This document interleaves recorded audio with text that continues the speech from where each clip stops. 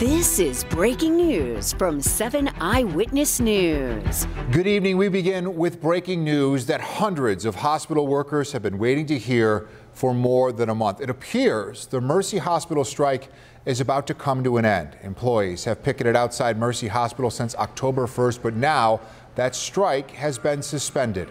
Jeff Rusak joins us live outside Mercy Hospital with the details of this still tentative agreement. Jeff? Jeff, for the first time in a long time, it's quiet outside of Mercy Hospital here in South Buffalo. Picketers told to go home, and that's what they've done. The strike beginning early in the morning on the 1st of October after a long night of the CWA and Catholic Health trying to iron out a last-minute deal. No such deal was struck, and for over a month, 35 days, nurses, healthcare workers, and their supporters marched in front of Mercy Hospital.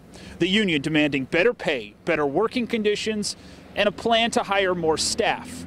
A part of this tentative deal, the union ends the strike immediately, and all of CWA members vote on a new plan. Now, according to Catholic Health, they intend on adding 250 more jobs, and pay for the union members will increase. The CEO of Catholic Health, Mark Sullivan, says Mercy Hospital will start to reopen some of the operations that came to a halt during the strike. He says as everyone comes back to work, his staff has some healing to do. The CWA called this a groundbreaking tentative agreement. Union members are expected to vote on the deal over the weekend. The plan is to have all CWA workers return to Mercy Hospital by Wednesday. While the union prepares to vote on this tentative agreement, we expect to hear from both sides tomorrow.